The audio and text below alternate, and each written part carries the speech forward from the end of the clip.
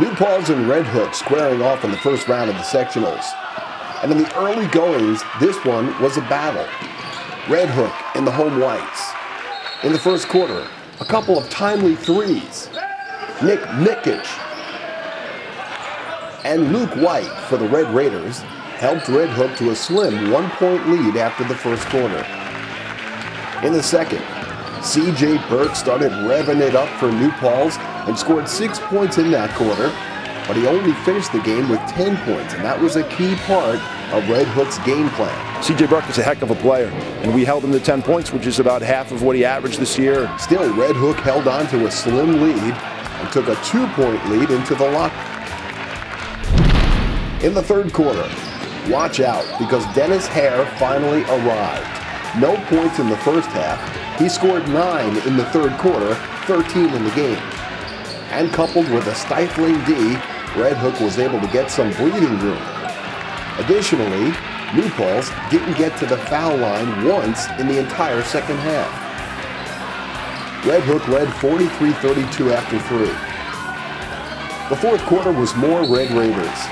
Mikic got in the mix. He finished with a game-high 15.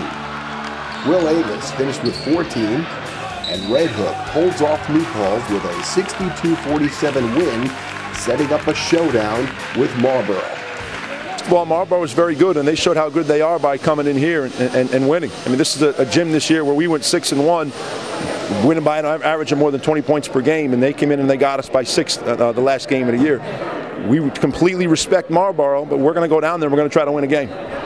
Well, for a lot of guys, it's only our first or second sectional game, so I thought all the jitters were out in the first half. In the second half, we came out and played like we have been all year. And we really pushed the ball. We got a lot of easy scores in transition, and every easy score, it seemed like, heightened our defensive intensity. So played a good first half.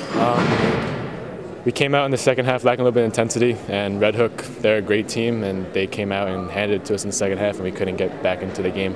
We did what we wanted to do in the first half. We came out, we took the crowd out of it. You know, we hung around. It's a great team we're playing against. Second half, we just came out flat. We didn't come with the same intensity, and it didn't go our way tonight. But I like that the run that we made to start the third quarter, it never really stopped. 19 assists as a team. That's a huge plus for us. And we play unselfishly. We play good team defense, and we're excited about Thursday.